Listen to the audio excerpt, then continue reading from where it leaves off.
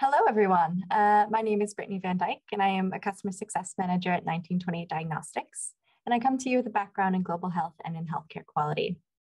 A warm welcome to the third episode of the How to Fight Superbugs, the Power of DNA Analysis webinar series, presented to you by 1928 Diagnostics.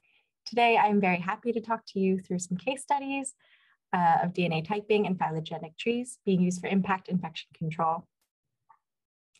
Before I do that, I just want to say that the How to Fight Superbugs series is meant for you, a frontline infection fighter interested in adding genomics to the existing infection control repertoire of tools and procedures. We aim to demystify the bioinformatics behind impact infection control in this series so that it can be made more accessible to more healthcare professionals beyond the lab. And before I move on, I want to remind you that this webinar is being recorded, but the intention is to capture my voice and my screen. So the chat and your video will not be shared. If you do happen to turn on your audio to ask a question or by accident, it will be captured, but we can always remove that later if that's what you would like us to do. So here is today's agenda. I'll start off with talking about some typing methods. I went over a few in the first webinar, but I will recap just two today. Head into anatomy of a tree, what phylogenetic trees look like. And then I'll take us through three different case studies, one with Shigella, one MRSA, and one VRE. Wrap it up with a summary and then have some Q&A and discussion. So feel free to add questions in the chat as we go along. I will get started by doing a bit of a review from my first webinar, as I mentioned. It was called The New Gold Standard of Pathogen Typing, and it is available on the 1928 Diagnostics YouTube channel for those who may have missed it, or if you'd like to watch it again. I want to go quickly over those two of the gold standard typing methods, CG-MLST and SNP. For CG-MLST, or core genome multi-locus sequence typing, we take advantage of whole genome sequencing to identify the core genes in every sample or isolate. This is because the core genes are present in every strain of a pathogen, which increases your ability to trust what you're seeing and not experience any noise from accessory genes or plasmids. CG-MLST specifically counts the number of different genes or alleles between samples so that when you organize it into a phylogenetic tree, you can clearly see how genetically related two or more samples are. What's more is that because you know you're directly comparing the same genes in every sample, it provides a very reliable and reproducible comparison. It's a robust method that can be used to quickly rule an isolate in or out of an outbreak cluster, potentially saving a lot of infection control resources, aka time, money, and brain power. Next up, we have SNP, or single nucleotide polymorphism analysis. There's a hint in the name for what makes SNP analysis different than CG-MLST, and that is nucleotide. Instead of comparing the genes or alleles between samples, SNP compares every single nucleotide and counts how many differences there are. SNP is the most high-resolution typing method, and it's like taking a very big magnifying glass to every single nucleotide. So every ATCG in the genome. The discriminatory power of SNP is undeniably useful, and it can be very helpful in identifying or ruling out outbreaks of species that remain very similar as they replicate and evolve. We call those clonal species, or for species that don't have a CG-MLST schema available, either online or from your own lab. It can also be helpful when looking at potential outbreaks over short time periods. However, there's a small catch with SNP analysis, and that is that it requires a little bit more experience or expertise to tease out recombination and homologous gene transfer. And also that it requires you to use a highly similar reference genome to align your samples against, which can be tricky to find and may take some trial and error, and read that as more time. Therefore, in a clinical workflow, SNP is slightly less practical for the day-to-day ruling in and out of outbreaks, and is best used for digging deeper into a suspected outbreak or in a research capacity. Generally, we recommend that CG-MLST be used as the first line of identification and that SNP be used as second line. And that being said, it is ideal to have both easily available to you because it does depend on the species and the situation and what kind of expertise you have available to you. Now I'm going to move on to the phylogenetic tree, but before I do, I want to put up a poll for you because I'm interested to know your level of experience or knowledge working with phylogenetic trees. So just bear with me and I will pull that up.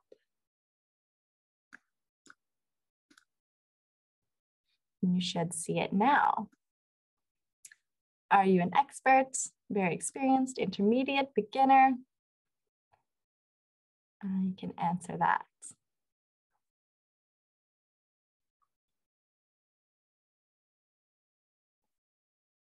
Answers pouring in. I've got 7 of 12. There we go. All right, so I see we have some experts in the room, or at least one of you call yourself an expert. I'm sure there are more experts there. You might undersell yourself, but I'm really happy to have you all here. Welcome to the experts. You feel free to jump in and add any information to what I'm saying in the chat. But also we do have some beginners, and you're of course welcome. I'm glad you're here and are interested in learning something new. If you have any questions or comments, please don't hesitate to put them in the chat. My colleague Demetrius, who is a bioinformatician, is available to answer questions that come up in there, or maybe the experts in the room could chime in as well. Otherwise, I will get to them later in the webinar.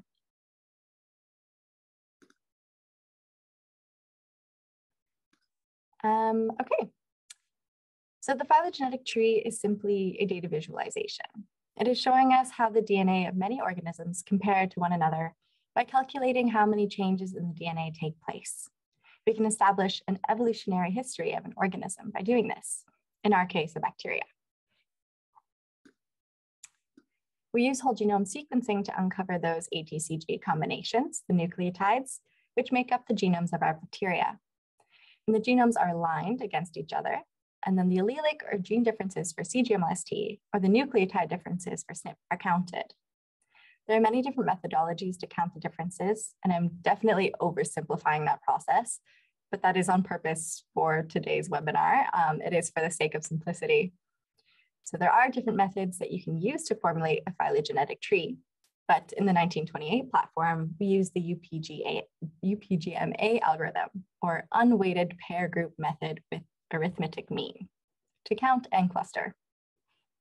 And clustering is the end step, and what actually forms the look of the phylogenetic tree. 2 keywords to mention here are the node, which is the place where these lines meet, and the branches, which are these horizontal lines. When using the UPGMA method, the nodes represent the number of differences between samples or clusters, and the branches are simply meant to help organize those clusters, so it's more visually easy to understand. However, with different methods, other than UPGMA, and different types of trees, branches could represent other things like genetic distance or even time, while nodes could represent a common ancestor, and it just depends on what you use. Finally, just a quick note that the order of the samples in this image, bacteria A, B, C, and D here, do not matter. They can be listed in any order, and it would not change the meaning of the tree or the phylogeny, only the organization and how it looks.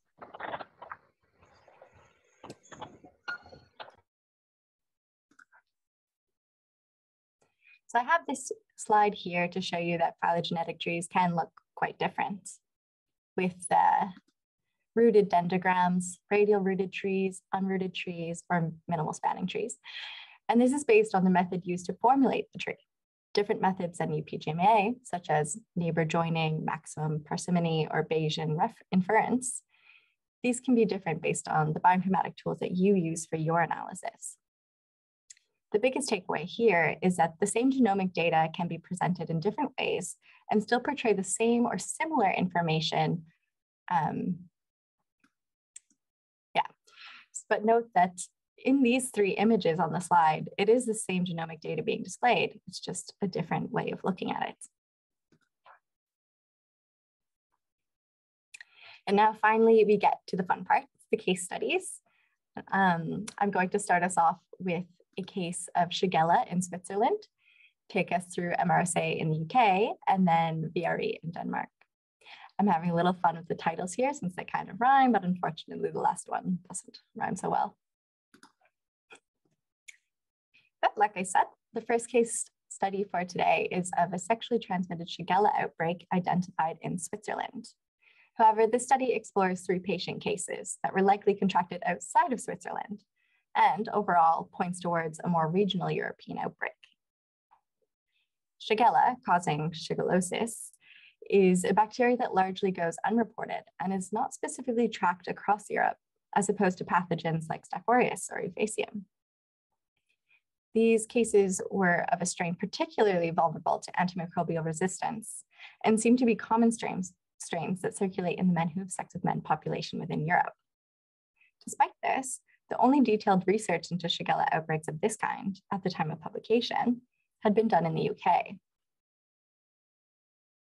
When the researcher in Switzerland sequenced the 3 Shigella cases and compared them in a SNP-based phylogenetic tree, it became clear that 2 of 3 isolates were very closely related, and one of the isolates was more distant.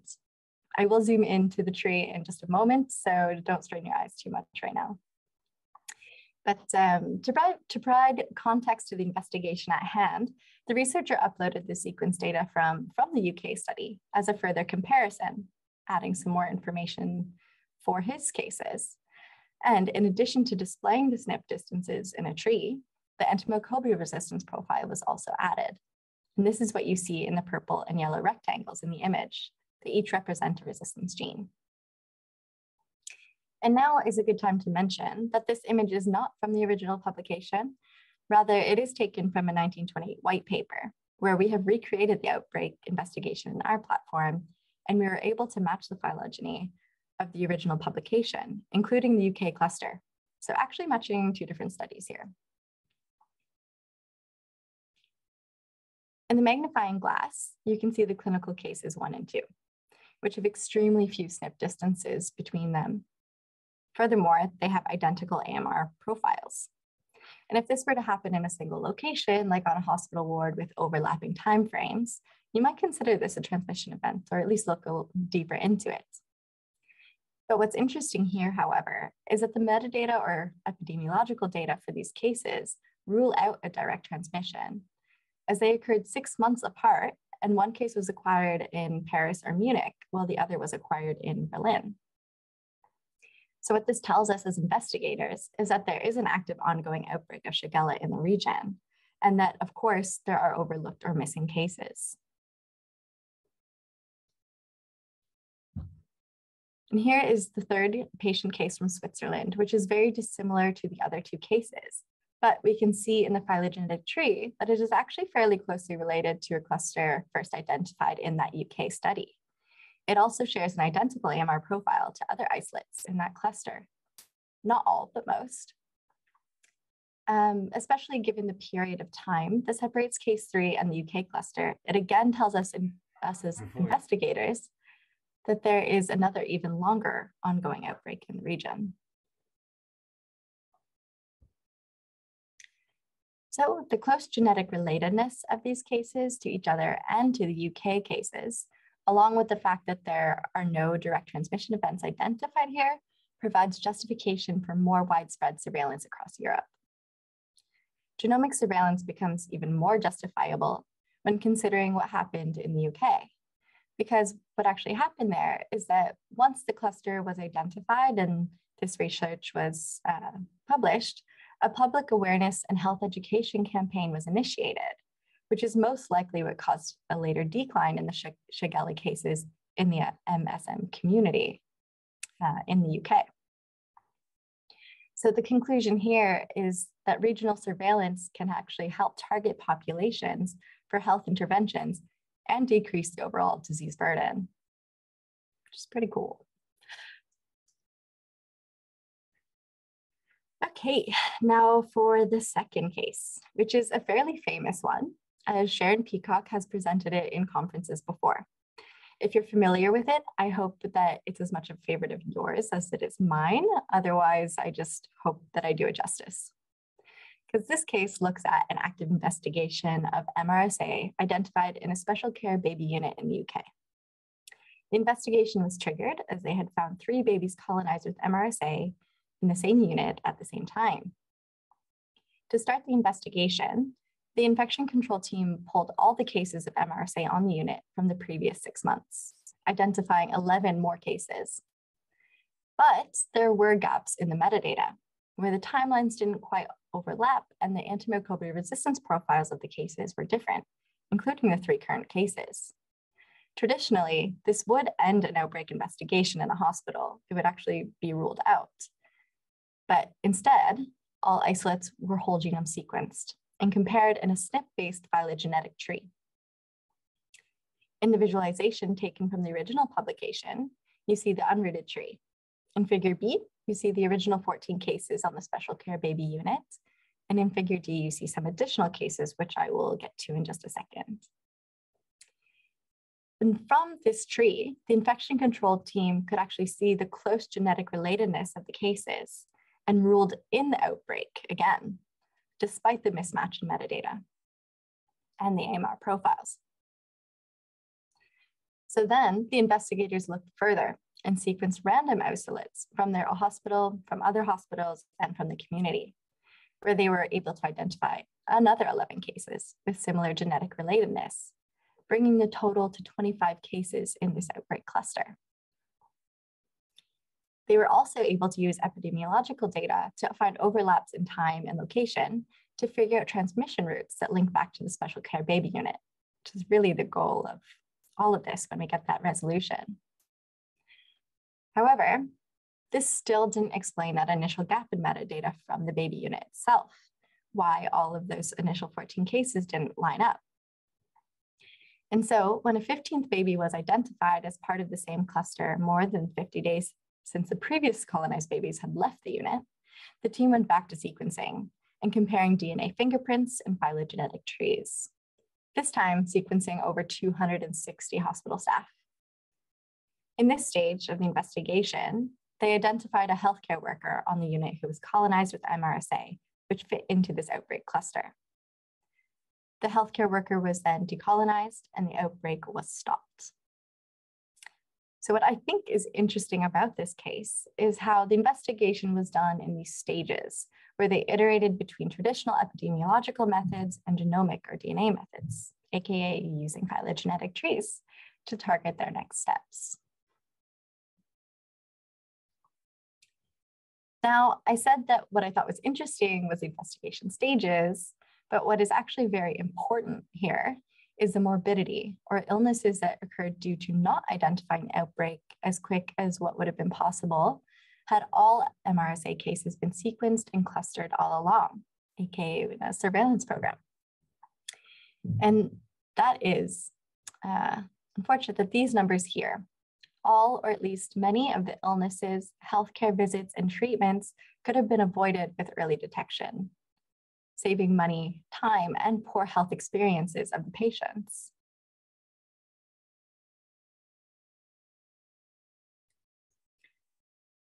And before I wrap up this case, I want to show you this phylogenetic tree, which is actually a CGMLST-based tree, as opposed to the SNP-based trees used in the original publication. And it was formulated in the 1928 platform. We were actually able to produce the same results in terms of phylogeny with CGMLST than as with the SNP, which would lead to the same decisions in an outbreak investigation. Why I have included this here is because of the clinical significance. I mentioned earlier when talking about CGMLST as a method that it is robust, reproducible, and fast, and how SNP analysis may require some more expertise for interpretation or when choosing a reference genome. In practice, it is quite easy to add new isolates or cases to a CGMLST-based phylogenetic tree and place them into the right cluster, if any. But with the SNP analysis, because the isolates need to be very genetically related in order to produce a trustworthy phylogenetic tree, you would have to compare the isolate to each cluster before finding the right fit. If there even was a right fit, it might not be involved in any cluster, existing cluster. So this would take more time and effort. And this is why in a clinical surveillance program in a hospital, or perhaps in a country or region as well, it would be recommended to formulate a CG-MLST tree first and then move to a SNP only if you are ruling in an outbreak and would need a higher resolution view.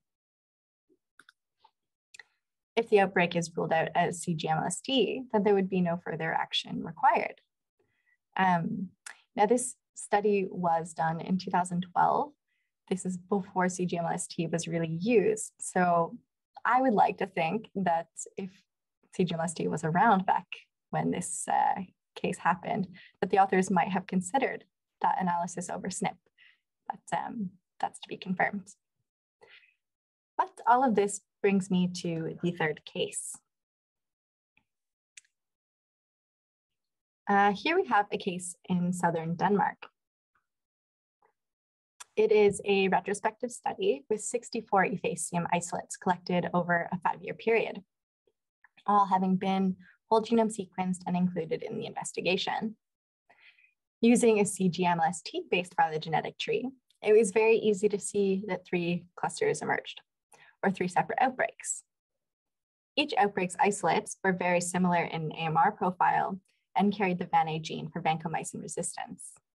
And each cluster also had its own sequence type. So what happened here is that the investigators chose to take the isolates from each identified cluster and formulate a SNP-based phylogenetic tree. So started with CG-MLST and moved to SNP as the second step. This allowed them to look deeper into the clusters, and particularly by bringing in metadata, such as date and location of sample collection, they could compare and take a closer look. And I should note that samples were collected from multiple hospital departments as well as community over 5 years. So there's quite a range of samples present here. The idea for this second stage SNP analysis alongside metadata would be to try and identify transmission chains like they did in the UK Special Care Baby Unit. However, for this study, it was not possible. And this is because of the larger time period where isolates are found, as well as there being little or no overlap in location. Though the authors do rightfully note that the location of sample collection does not necessarily suggest the location of transmission. This would require a little bit more digging and getting epidemiological information to figure that out. Furthermore, in this study, the authors used an exclusion distance of 10 nucleotides in the SNP-based tree. SNP trees are a little bit vulnerable, and this is why they use this, because they can be confounded by recombination events or homologous gene transfer, where many nucleotides in one region of a gene are different and actually should, in interpretation, be considered one SNP event. Otherwise, isolates could look very genetically different even if they are not. And the way to counteract these confounders, or I'll call them noise, is to use an exclusion distance. In this study, the authors chose to use a distance of 10, which means that individual nucleotide changes must be located at least 10 nucleotides apart on the gene. Otherwise, they would be counted as one. And this prevents you from mistakenly ruling out an outbreak or possible transmission event. So that might have sounded a bit more complicated, but it is a complicated concept. So I'll bring us back. Overall, in this study, clustering the individual outbreaks was as far as it got, or at least as far as what was published in terms of interventions. And this is because without even more in-between cases being sequenced, and without more robust metadata, transmission chains couldn't be identified, at least not yet, not without some further investigation. But something that is interesting from this case is that the incidence of the VRE strains with their AMR profiles are representative of what is seen in all of Denmark, not just the south where this study happened, which suggests that national monitoring over time could be effective in helping to identify potential transmission sources, and then target interventions to eliminate those sources. And of course, this remains to be seen. We are getting close to the end of the webinar now. So here's where I remind you to add any questions or comments in the chat. We'll get to them in just a minute. But first, of course, a quick recap of what we covered today. Starting with typing methods, including CGML-ST and SNP, what they are and some high-level advantages and disadvantages. What is a phylogenetic tree and what they can look like, as well as case studies, which build a case for regional, national, and local or hospital surveillance.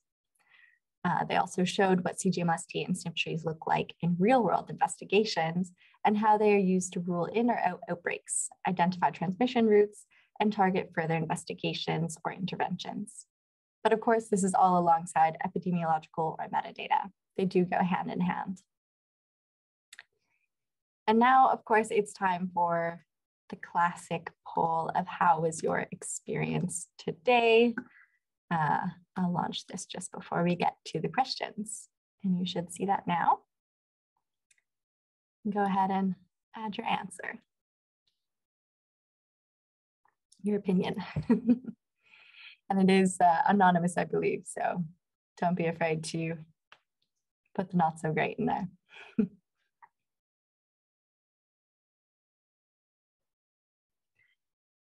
And so far, I don't see any questions in the chat. If you're doing some private messaging, that's great too. But if you do have any questions, comments, or even ideas for new webinar topics, now is a great time to ask or tell. We haven't quite set up the date or the topic for the next webinar, so episode 4. So suggestions are very welcome. We're open to that.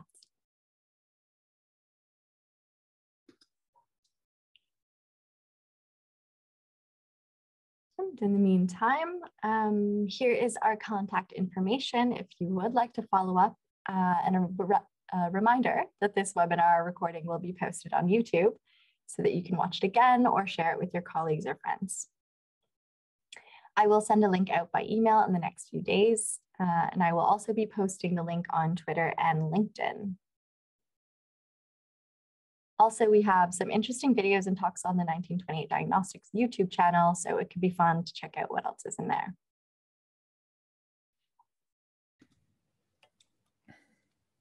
I do have a question here. Can you explain the scale in the trees in the slide before case 1? Let me go back.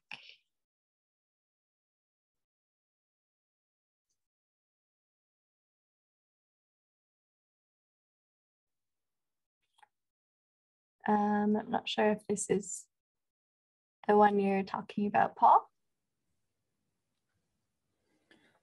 I think for case 1 was the Shigella tree.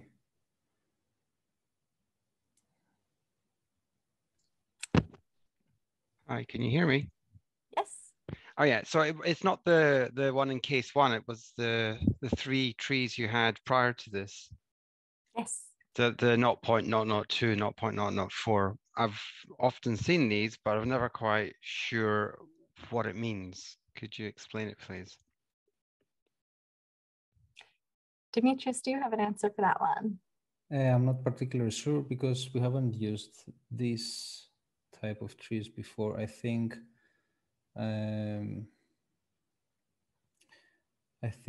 the rooted and unrooted trees are not UPJ-made trees, so it's not a distance matrix based method, but I may be wrong, so I don't have an answer on that. You can always look into it and get back to you, because this is an interesting question. These images were taken from NextStrain, so they might have an explanation there too that I can find and get back to you with. You're welcome. Are there any other questions? We are at time, but that's all right. My only slide left was to say thank you for attending. And I hope to see maybe more of you and your colleagues at the next webinar. Whenever that will be, I will let you know. And if there are no more questions, I will say have a great day and happy holidays. Thank you, everyone.